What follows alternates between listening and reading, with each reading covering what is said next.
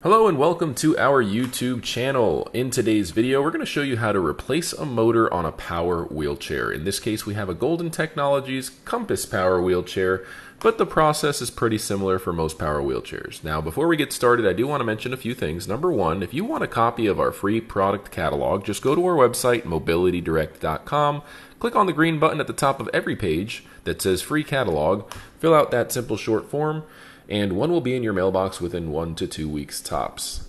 I also want to say that if you subscribe to our YouTube channel, you're automatically going to be entered into our monthly giveaway raffle.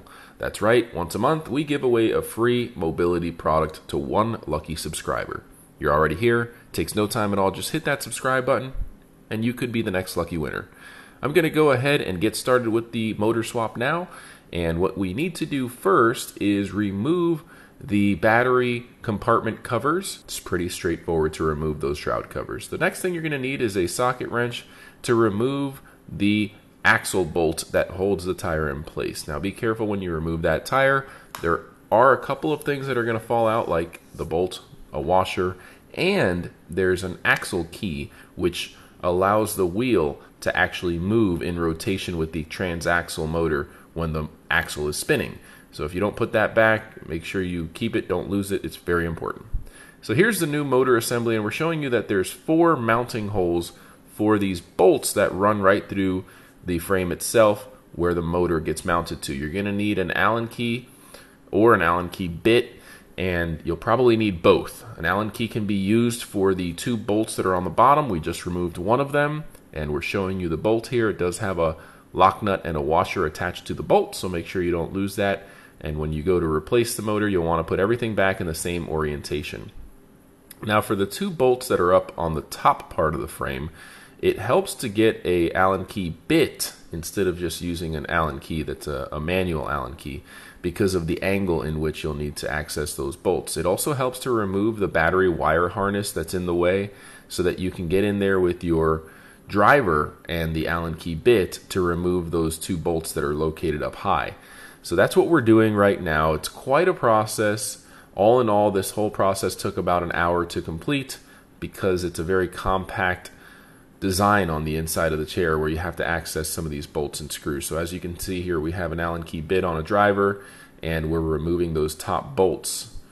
So once you have all 4 of those bolts removed, the motor is technically disconnected. However, there is another step you're going to have to take to remove the motor itself. A few steps actually, and we're going to show you now. So on top of the motor, you're going to see the suspension assembly that basically allows the front caster wheels to kind of sway and give it a smooth ride.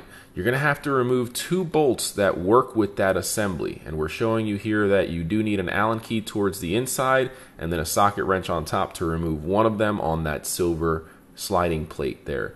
So remove that carefully. Make sure you keep track of all the bolts, nuts, screws, washers, lock nuts, so that you know exactly where to put them when you rinse and repeat as you're putting it back together. Now you'll also notice that there is a tubed washer underneath that silver plate, which I just took out. You don't want to lose that. The bolt's going to slide through there, and that washer is definitely something you need to have, so don't lose that washer. So now we're moving to the other bolt that works with the suspension assembly, and it just takes a socket wrench. You go from the inside part. As you can see, I have the wrench underneath the assembly while it's tilted on its side, and you just have to use that wrench to remove that bolt. It's actually a nut, I'm sorry. You have to remove the nut, and then it's going to allow you to swing that plate upwards and out of the way just enough to be able to have that motor clear it, and you can remove the motor that way. Now there is one other thing. The brake assembly lever, which I'm displaying here, is screwed on with 2 screws to the electromagnetic brake assembly, and you're going to have to remove that lever in order for the motor to squeeze on out of that assembly and the mounting hole that it slides through. So that's what we're doing now, and this is probably the most difficult step of the process. I recommend getting a set of needle nose pliers and an Allen key, because one of the screws that holds the electromagnetic brake lever with the yellow lever, one of those screws has a nut on it. The other one just is a screw. So it's an Allen key head screw for both of them, and one of them has a bolt on it. So you use the needle nose pliers to hold that bolt, and then use the Allen key to twist off that bolt and nut. And the second one's just a screw. As you can see, I just removed that second one. And now that brake lever bracket and the brake lever itself are free. I can remove it, and that's what it takes to be able to remove the motor. It's got a very small clearance, and you will need to disconnect the motor main wire harness, which is zip tied to the frame. So I removed the 2 zip ties, and now that everything is disconnected, you can see that the motor is sliding out. You do have to shimmy it out a little bit, and again, that suspension plate needs to be completely up as far as it goes so you can clear that little hole that the motor slides right through. So now that we have the old motor removed, we're going to install the new motor. Just go ahead and feed the main motor wire harness through the hole, and you will have to shimmy that motor assembly in there so that it rests just as it should into the mounting area. Now you want to leave it tilted a little bit because you will need to reinstall that brake assembly lever that we mentioned was very difficult to remove. Installing it's not any easier, so be prepared. You will probably sweat a little bit like I did. So you want to have that motor kind of tilted to the side and line up that brake lever assembly so that you can get that screw and the nut in there, and also get the secondary screw in there with that Allen key. Again, this is not easy. It probably took me a good 15 to 20 minutes just to get this part done.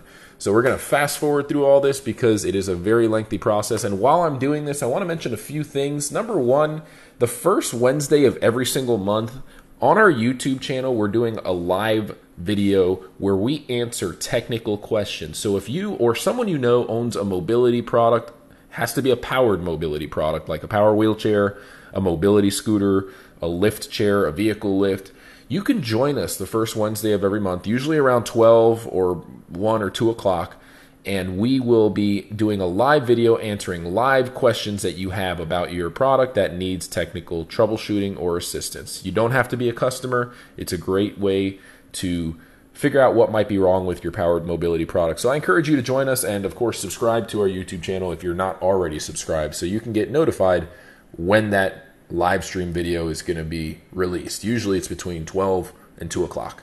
So now that we have everything kind of connected as far as the brake lever goes, I'm just reinstalling the motor, putting all 4 bolts and making sure that they're nice and tight for the motor assembly itself, and then moving on to install the nut and the bolt for the suspension assembly that we were talking about earlier. So you can see now I'm just finishing up the main 4 bolts that hold the motor onto the frame, and then I'm going to move on to installing the bolt and the washer that the bolt goes through, which I'm doing now, for the suspension swing assembly plate there, and the nut that goes on the other side from the inside. So just make sure you reinstall all the bolts, all the washers, all the lock nuts, everything the same way.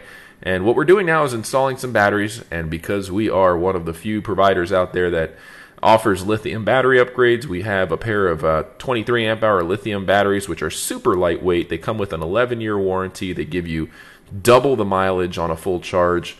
These batteries are phenomenal. They are backed by an excellent 11-year warranty. So if you want to learn more about lithium batteries, not only is it going to make your products super light, it's going to give you more range, sometimes more speed, and of course you don't have to replace the batteries nearly as much. These batteries last 2 to 3 times longer than the traditional batteries that the units come with, which are lead acid batteries. So lithium batteries are great. You can call our parts department or visit our website, go to the parts section, click on batteries. We have a whole section for lithium battery upgrades. You can call our parts department to see what batteries would be compatible with your unit.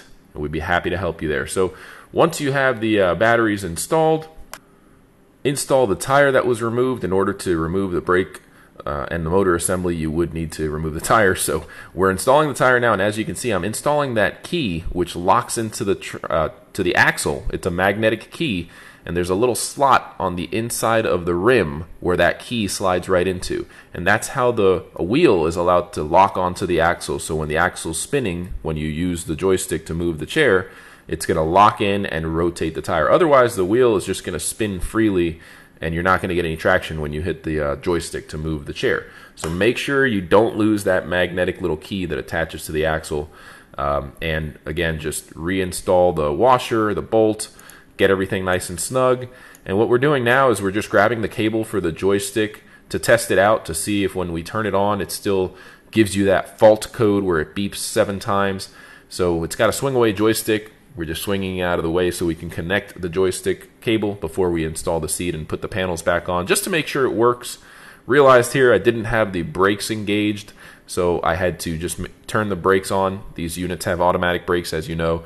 So I engaged the brake levers, reset power, and as you can see, the unit is now moving as it should. Before, it wouldn't move at all. It would just give you that fault code error, and it would not move. So that's it. We successfully fixed the unit. I hope you've enjoyed this video. Thank you so much for watching. Have a great day. Before you go, please don't forget to visit our website, mobilitydirect.com, and click on the green button that says Free Catalog to claim your very own free catalog. Just fill out the short form, and it should get to you in about a week or 2 max.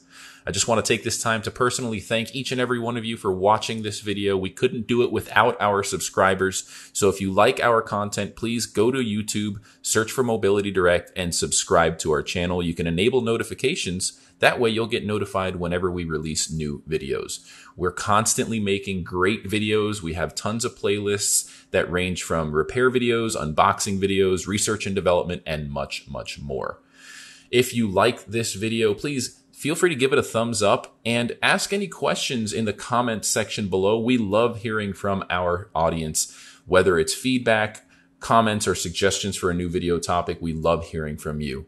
None of this could be done without our loyal audience. We hope to hear from you. Thanks for watching again. Have a great day.